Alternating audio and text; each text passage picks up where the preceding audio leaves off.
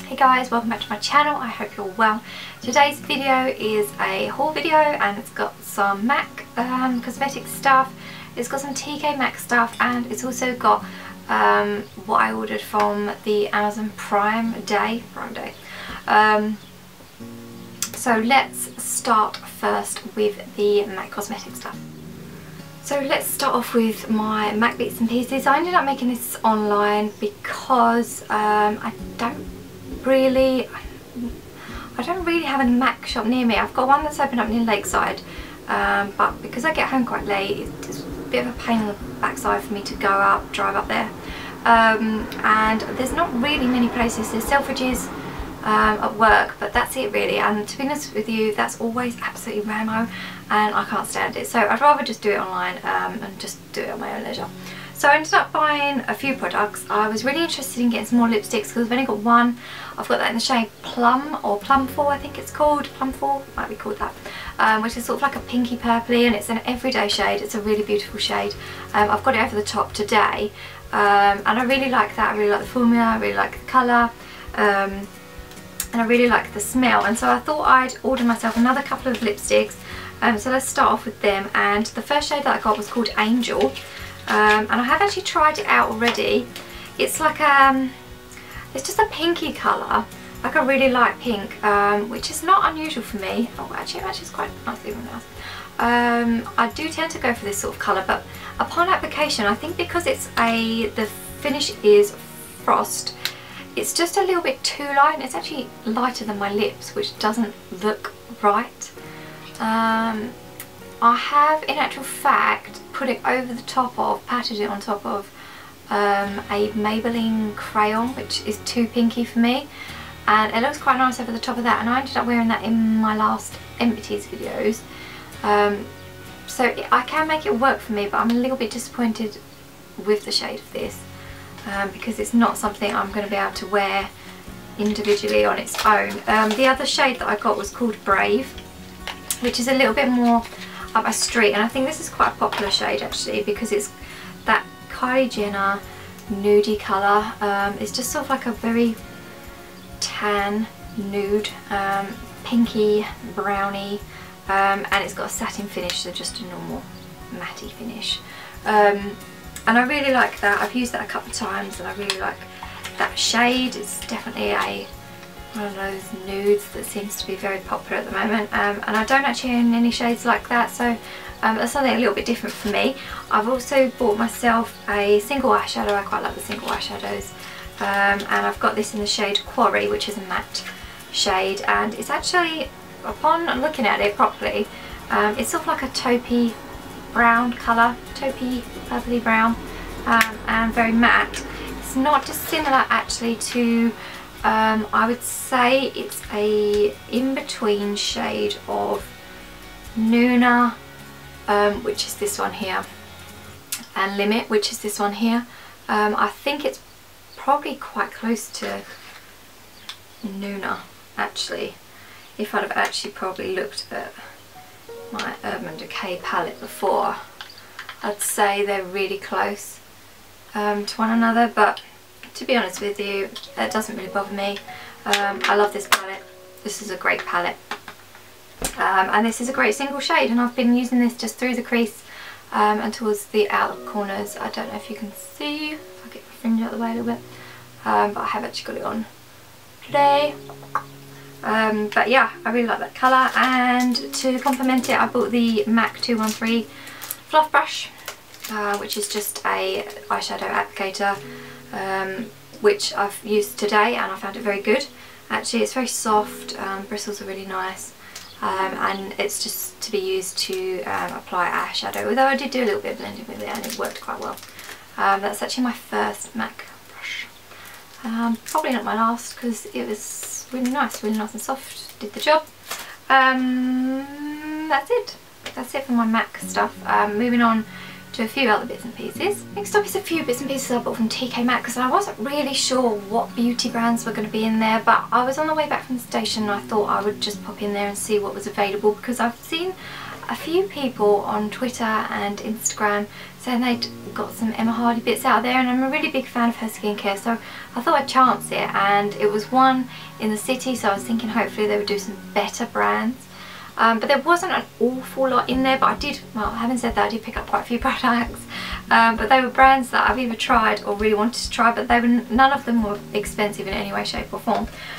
So I'll start off with the Super Facialist by Una Brennan, and I've tried her, I've got her Hydrating Rose Mask. It's like a really intensive, just moisturising mask that you put on and then it comes off 10 minutes later, and I really enjoyed that, and so I thought I'd give her Tea Flower Deep Clean Mattifying Moisturiser with salicylic acid, I think that's how you pronounce it, to target skin prone to breakouts, which is definitely my skin, and I know that she's like a sort of super facialist to the stars, and she definitely knows what she's talking about, so I'm really looking forward to giving this a go. All of her products seem to smell quite, they're very strong in what they smell. That's kind of like a little bit like your nan, which is not dissimilar to like the Rose Hydrating one, which is the only thing that puts me off that, because I love that mask, but it just smells like, it just reminds me of like your nan's soap, and that's not dissimilar. So yeah, interesting. But I just thought that would be a good little moisturiser. This was supposed to be £12.99, and for 100 millilitres I got that for £4.99, so £5, absolute bloody bargain. Another thing by Super Facialist by Una Brennan was the Vitamin C Brightening Dark Circle Eye Cream. Again, I've tried her range, so I thought I'd give another product a go.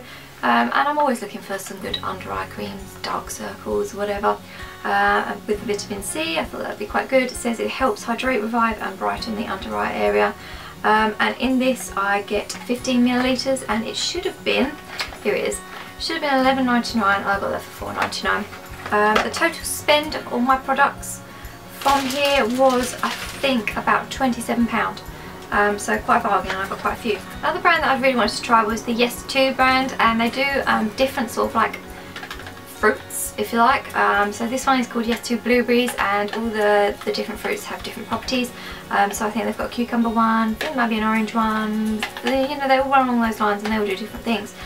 This is the Fine Line and Wrinkles Intensive Skin Repair Serum, and I got 100 millilitres in here, which should have been £26.63, strange price, and I got this for £15, which I didn't think was too bad. I wanted to try this brand for a little while because I know a lot of people talk about this and I've heard good things, so yeah, I'm really interested to see this, and it's got 100% or 99% natural ingredients, and at the moment I am trying to concentrate my skincare into natural ingredients. I've said before in the past that my skin doesn't really get on with them, but I've read that skincare that's natural and organic is a lot better for blemish prone skin, so I'm going to go down that road.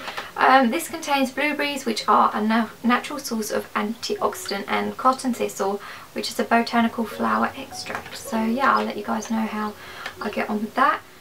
Another brand which I'd wanted to try was the Good Things brand. I got the Good Things Blemish Control Gel Mask, which is an anti-blemish, oil clearing and salicylic acid, superfruit extract, mango and lychee. And it says, Good Things facial skincare has been developed by award-winning beauty writer Alice Hart Davis using her years of expertise in the beauty industry. So it's with superfruits for super skin, and it's free from parabens, mineral oil, sodium lathru, sulfate and animal ingredients. Just good things, suitable for vegetarians and vegans.